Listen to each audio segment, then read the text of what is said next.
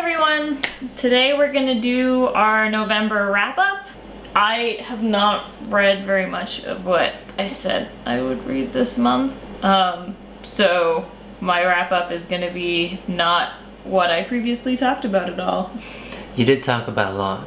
Okay, so the first one that I finished this month was this David Sedaris. I'm pretty meh about it. I think that to say that Lena Dunham is privileged and he's not is like when I go and read reviews about Lena Dunham, people are like, just read David Sedaris instead, and he has just as much of a privileged position. Why is his opinion valid and hers not? I don't know. I didn't love it. I also finished, finally, something that I really liked that I wasn't expecting to really like was she reviews plays and books. And so like I just used her reviews for book recommendations. I was like, that's so smart. So I forgot about that. Yeah, it's really cool, and it was really cool to like read her thoughts, and like, cause I respect her so much as a writer, to see her reviews. I feel the same way about Orwell. It was good. I'm really glad that I finished it. I didn't actually. I only got How far did you get? 64 pages in. I was pretty disappointed in you guys, Goodreads. To say the least. There's so much racism and so much sexism, and I'm not like a sensitive reader. Not a prudish reader at all, even a little bit. I like some like good, like gritty swearing and like violence. Yeah, I'll take it. Like She likes a good time. Yeah, and I don't even actually care about like some sexism in like a broader sense, but he's homophobic, he's really racist, like really racist. Overtly racist. Like super like throwing down the racial slurs left and right, and I don't subscribe to this, well, it's the period so we should accept it. It's like particularly awful. I'm kind of disappointed, and you know what? Sell it to me. If you like it and you gave it 4 stars, give us a pitch. Yeah, give us a pitch. Tell me what was so good. I'll let a little bit slide. It bothers me. I don't agree with it, but I'll kind of like look at the overall. You have a tolerance. Yeah, and I'm pissed off about it. And maybe I'll even do an entire video dedicated to it. I don't know yet, but I was really disappointed to see that people didn't point that out on Goodreads. Yeah. And it made me really angry.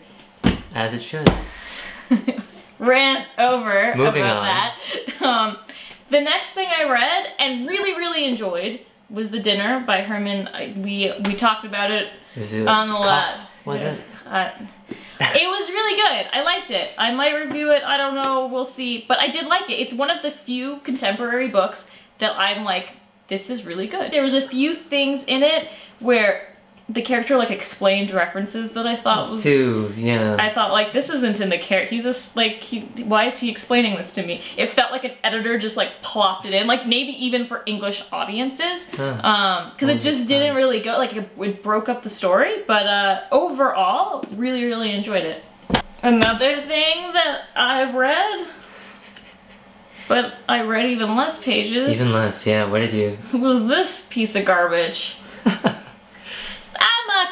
It's just not very good. I'll give you a little taste of what's not very good. Turning, she saw the branch, or whatever it was, too late. Though she tried to slow down, she wasn't quick enough and ran right into it and was knocked out of her skis, falling sideways into the snow, realizing only when she sat up what happened to her was the body of a man. That's only 2 sentences. That's captivating prose right there. And it's terrible. Why are things called it? Whatever it was too, oh, yeah. That's a Heather's pick.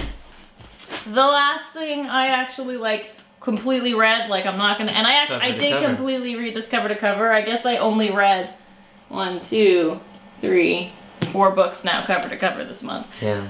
Was Essex County. Everyone's nuts for this.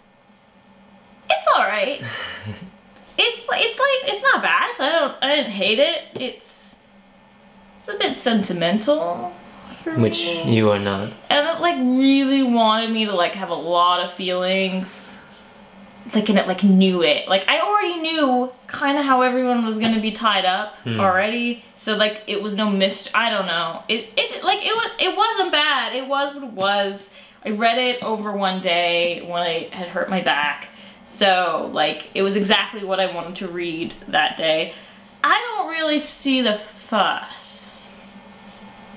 Cause other than it being CanCon, it's alright. But because it's like CanCon, we're like, yeah, it's getting a lot, and again, Canada really, like, I don't know. Like, it's good, it's not bad, it's just, it's getting a lot of hype, guys.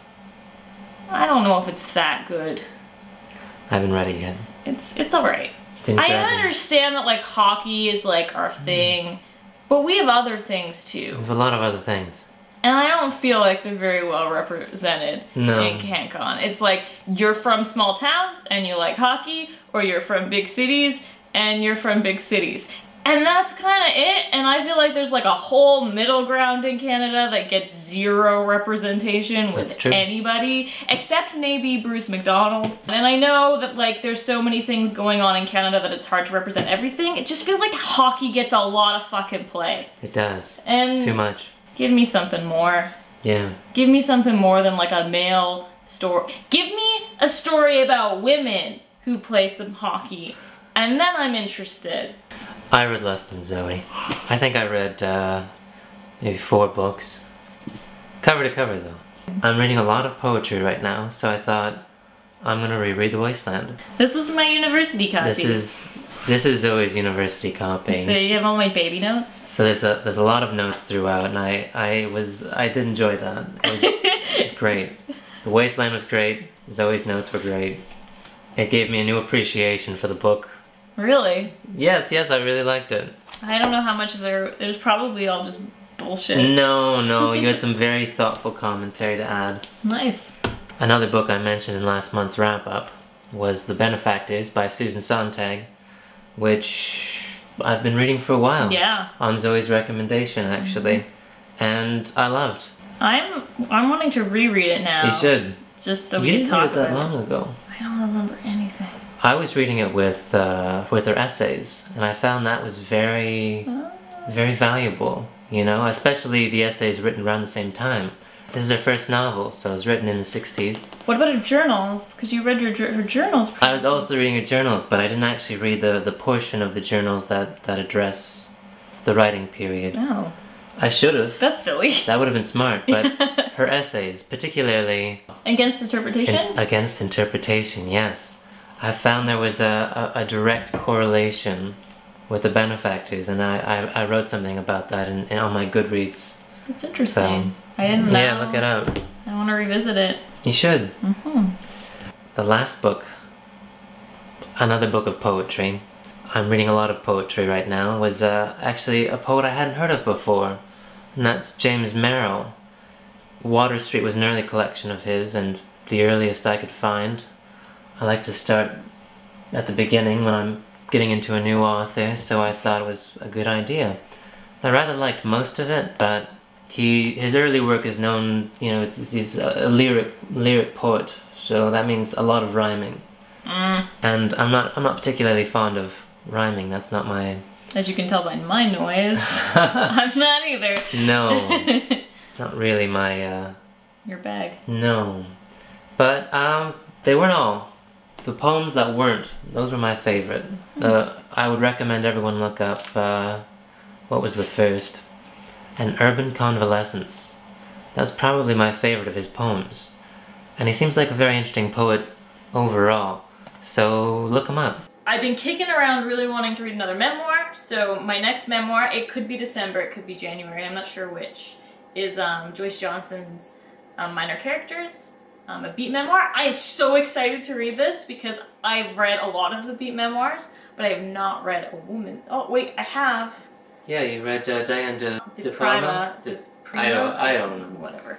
And it was really good, and I really enjoyed it, and I love like these women that go with these men, like they are, you know, like Patti Smith to, you know, though, like there's this era of women who were really trying to rebel, and for them it really was rebelling in this huge way, because like if men were like rebelling by writing like this and dropping out of society, women were like, they're blowing it out of the water. They were expected to be wives and mothers, you know, not just men who wear suits. Right. So I'm really excited to read this. That's fantastic. Another thing that I'm hoping, and I've started it and I love it, and it's not because it's not good, it's just because I've had a very work-filled month and I want to dedicate as much time as possible to it.